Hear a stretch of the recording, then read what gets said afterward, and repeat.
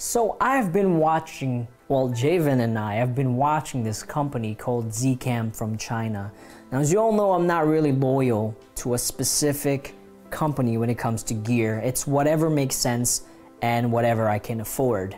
So Zcam I am watching for a pretty good reason, because right now they have a camera called the Zcam E2 that shoots 4K, high frames per second, really good slow-mo at 10-bit.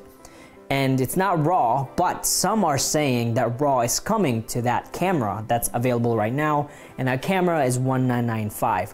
Now this company Zcam, according to Javen here, teased a picture of a new camera that they're working on in April Fool's Day, which is on the 1st. They are going to be making a 6K and an 8K version of the Zcam E2 that they already have. So same form factor.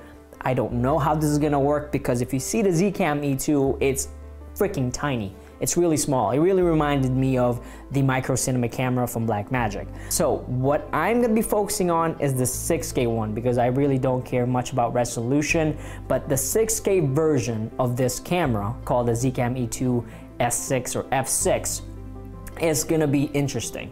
All right, so what's the deal with the Zcam E2 6K camera? Well, it's a Super 35 sensor camera. It's gonna be available in EF, Micro Four Thirds, and PL mount. It'll shoot 6K at 30 frames per second, 6K at 48 frames per second. There's just a lot of resolutions and frame rates with this camera. It's gonna have H.265, 10-bit. I think they are trying to work with Apple on getting ProRes in this camera as well.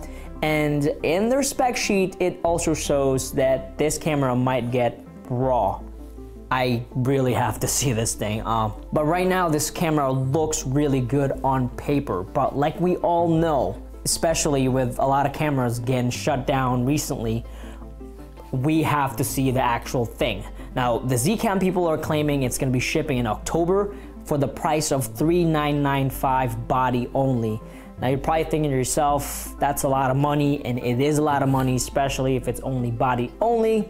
And I don't know, that's really asking a lot from people. But the thing is, if they deliver on this 6K camera, if they are able to deliver everything they are promising right now on paper, I think the Zcam company is gonna be the next Blackmagic design. Let me know if you guys are gonna be interested about this camera. I'll see you guys later.